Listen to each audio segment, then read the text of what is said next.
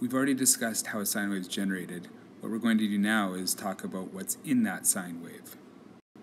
There is a lot going on within this sine wave here, from the point where it goes to 0 to maximum, back down to 0 again, to maximum the other direction, and back down to 0. There is a lot that happens within here. There's some terms and some calculations we're going to need to get familiar with as we analyze the AC waveform. The first term we're going to talk about is cycle. And what a cycle is from where the waveform starts, which is right here, to where it starts to repeat itself again, right there. So we go through a full wave, starting at 0, going back down, come up to 0 again, and then if we continued on, it would start to repeat itself. That is considered to be one cycle. Next, within that full cycle, from that point to that point, we have what's called two alternations. An alternation is basically half a cycle. Here we have a positive alternation going from there to there, and here we have a negative alternation. These alternations are going to be equal in the time it takes to get there, so they'll be both 180 degrees. They will also be equal in height for our alternation. So whenever you hear the word alternation, just think of half of a cycle.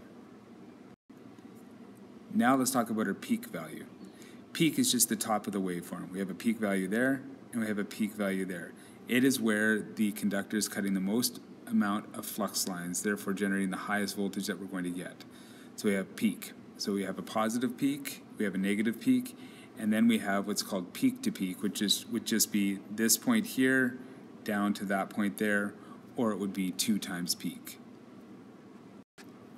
Next up is this term called average. And what average is, it's just like every other average. We would add up all of these values, and then we would divide it by the number of times we added those values together. Now, if you notice here, we have a positive alternation and we have a negative alternation here, which means that all these numbers are going to be positive and all these numbers are going to be negative. So if I took the average of a full sine wave, it would always equal 0, because this guy and this guy would cancel each other out. If you ever come across a question that asks you the average value of a complete sine wave, it will always be 0. It doesn't matter if it's voltage or if it's current. That being said, however, we can calculate what the average value is for one alternation. And somebody smarter than you and I has calculated that if you took the average of this alternation and you took the peak value and you multiplied that by 0.637, or about 40 degrees into the cycle, you could work out what your average for one alternation was. Now watch for that word. You need to see that word one alternation, or else it would be 0. Let's take a look at an example. Let's say I wanted to calculate what the average value is of this waveform if it had a peak voltage of 300 volts. So what I would have to do is this. I would take that peak value and go 300 times 0.637, and I would get my answer of 191.1 volts. That's it. That's how you work out what your average is for one alternation. Now, instantaneous could be a little trickier, but we're going to discuss it. You notice that as we have this sine wave here, there's different degrees here. Now, I've just got marked 0 and 45, 90, 135, 180, 225, 270, 325, 360 along there. But if you notice, there's going to be almost an infinite amount of decimals, or degrees along the track here. At any point in this waveform, I should be able to calculate what the voltage is, or the current, depending if we're looking at a voltage waveform or a current waveform. There's a very easy way to do that. We're going to use the formula, the sine of theta times peak equals your instantaneous value. So if I take the sine of any angle along here, so this angle here, say this is 22.5, this is 40, this is, say, 50 degrees, all I would have to do is go sine times 22.5 times whatever the peak value is here, and that would give me the instantaneous value along this sine wave. As an example, let's take a sine wave that has a maximum current of 50 amps, and I want to calculate what is the current going to be 25 degrees into the cycle. Plugging what we know into the formula, we just take the sine of 25 degrees times the 50 amps, and I end up with 21.1 amps, which tells me that my current at 25 degrees into the cycle right there is going to be 21.1 amps. Now we can get a little trickier with this formula by calculating what angles, so we can work out something a little bit backwards, transposing the formula. What angles would an instantaneous value of 450 degrees if the sine wave had a peak value of 725. So if this is 725, where along this sine wave would we see 450 degrees? Now we know that we'd have 450 degrees somewhere along here, but say it's right around there. You see that also right around here we would have about the same voltage, same level. Also down here in the opposite direction you'd probably have the same value as well. So you wouldn't just have one angle, you would have 4 angles, and we're going to walk through how to calculate that. First up, we're just going to take the sine of theta, which is what we're trying to figure out, the angle, times the peak voltage of 725 equals the average, sorry, not the average, the instantaneous value of 450. Let's transpose that around there. The sine of theta is equal to 450 divided by 725. All I did was divide that out and divide that over there. The sine of theta is equal to 0.621. And then to get rid of that sine, I have to inverse sine that side and inverse sine this side, which gives me my first angle of 38.4 degrees. So right around there, let's say, we have the value of 450 volts.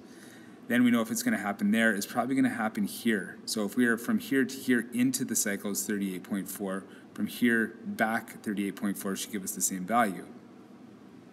So our first angle is 38.4. Our second angle would just be 180 minus 38.4, which gives us 141.6 degrees. So we went back 38.4, so we must be going ahead 38.4 to get the same angle, so same value. 180 plus 38.4 gives me 218.4 degrees, and then moving back is going to be back this 38.4 degrees, so we're going to take 360 minus that. So 360 degrees minus 38.4 degrees gives us 321.6 degrees. That's how we calculate our angles. We use the formula to calculate this angle, then it's 180 minus the angle, then it's 180 plus the angle, then it's 360 minus the angle, and that gives us the angles at which we would have our instantaneous values. So it's not that difficult. Now let's talk about this idea of effective, which is sometimes called RMS value. So we see here it's at about 45 degrees into the cycle. What is this RMS value?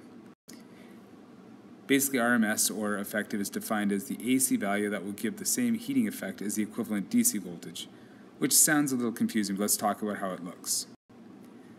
Let's say back in the day before we had AC, we had DC. We had 120 volts here hooked up to a battery. Sorry, the battery's 120 volts. We have a heater here. It's dissipating 720 watts. Then somebody comes along, Tesla comes along and discovers that we have this awesome AC that we can be using. It's more effective than the, say, DC, and we'll get into that when we discuss transformers. But there's no way to calculate the voltage. So what they did is they took the same heater and they hooked it up to a voltage, an AC voltage. What that AC voltage does is they took that voltage and they cranked it up until this started dissipating 120 watts, or 720 watts. When it started dissipating 720 watts, they stopped and said, okay, why don't we just call that 120 volts AC, which is the same value as it is DC, to dissipate heat at the same rate. It's sometimes referred to as RMS, or root mean squared. And all that means is, what they've done is they've taken the squares of all these values. They took the average of the squares, and now the reason why we can take the average is because if you square two negatives, it becomes a positive. So they took all the average of the squares and then square rooted that, which is kind of confusing, but as far as we're concerned, we don't need to know too much about that. But that's where the idea of RMS comes from, and if you want to know more about it, that's what Wikipedia is for. Now, as far as the calculation is concerned, instead of trying to figure out that RMS value, we can just use this 0.707. So if we take peak times 0.707, that gives us our effective, or our RMS value. As an example, if I wanted the RMS value of a waveform that had 31.7 amps, we'd take the peak value of 31.7 amps, multiply that by 0.707, and we get our effective value of 22.4 amps. And that is a conclusion of our analysis of the AC waveform.